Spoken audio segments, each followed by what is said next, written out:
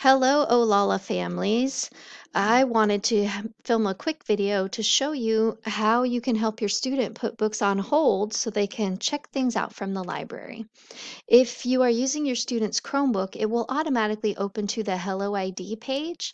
If you are not, you can get there by going to the skschools.org webpage, clicking on this little gear, and it will take you to Hello ID. Now, you need to be logged in as your student. So again, if you're on a Chromebook, it will automatically go there. Otherwise, you need to make sure that your student is logged in.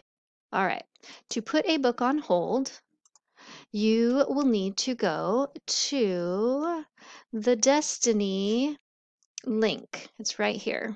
Looks like this. It's a little orange and blue sort of oval shape. Click on that and it will take you to the school library catalog.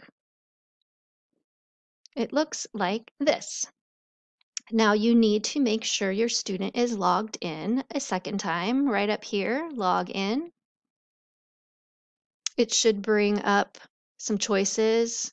Click on your student's quote unquote email address.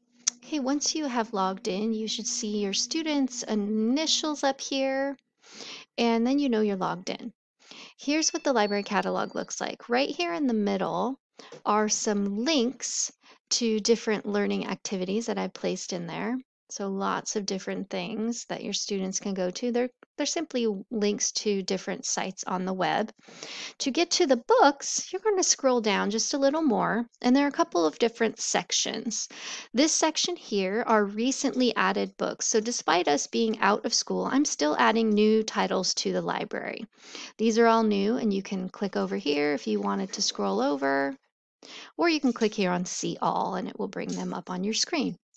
Now you may notice that some of them have a little red banner on them that say out.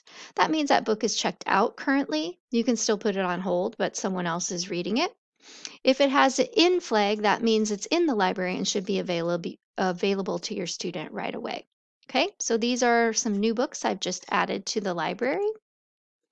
The next section down are some topics. So these are they're subject topics. So if you click on one of them, let's say you want to read some graphic novels, it's a very popular section. You click on that and it will bring up different books that fit into that category. Okay. The next section that you will find way down here at the bottom is popular titles. Okay, same thing. You see whether they're in or out. You can click to see all, or you can arrow over. If you know what book you are looking for, like let's say, for example, your child is looking for Dog Man, you type in what you're looking for and click search. Here we go. There's some Dog Man books. So as you see, a lot of them fit right into Dog Man, and we've got a couple strays down here.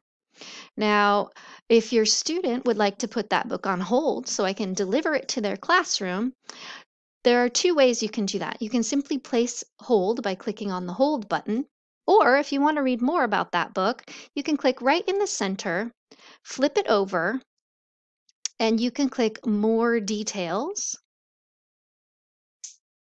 and then read a little bit about it. See which section it's in the library. You can put it in your favorites, which creates a list, and I'll show you in a second how to get to those. Or you can click right here to put it on hold, and it will give you a little message that you've put it on hold.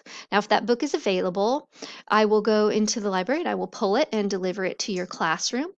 No worries if you are a remote only student. I will put it on a cart up by the office and you can come pick them up at school. Kids that are remote, I typically send an email to let them know that those books are ready. All right, to find your favorites, you're going to go up to this little menu up here and click on My Stuff. And then here's your favorites list right here. These are ones I put in the favorites list.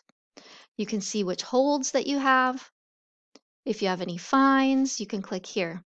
Now, at this time, you may put, or your student may put up to 5 books on hold. So if you see a number 5 right here, that means the system will not allow them to put any more books on hold until I check out a set, and then it will um, take those out of that holds total and give your student an opportunity to put more books on hold. Okay, there's one last thing I want you to know about, and that is if you're wondering if your student has any books checked out currently, all you'll need to do is go right up here to where it says checkouts. So again, to get to that menu, you're going to click right there on that little yellow box. Click on checkouts, and now you can see all of the books I checked out, and you can see if they are overdue, if they are not overdue. If you accidentally put a book on hold that you do not want to have on hold, or if your student does that, unfortunately at this time it does not allow your student to unhold books, so you'll need to contact me. You can just send me an email. It's wilsonh@skschools.org. You can also send a message through your class dojo if you have one, or through your Google Classroom. If you have any questions, go ahead and email me at that email address, wilsonh@skschools.org. Thanks for listening.